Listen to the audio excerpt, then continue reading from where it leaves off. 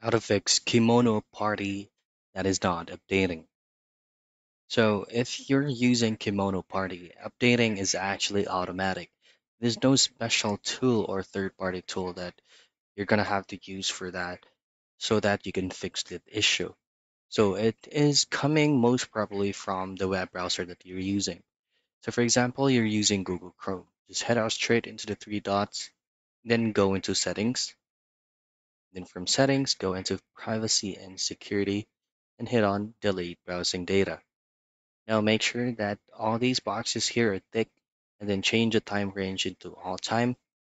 And then before you hit on delete data, ensure that all the credentials that you have specifically for this browser, make sure that you memorize them all because you will automatically be logged out from those platforms and then just need to log in again.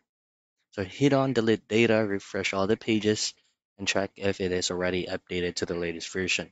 So that is how you fix and troubleshoot Kimono Party not updating.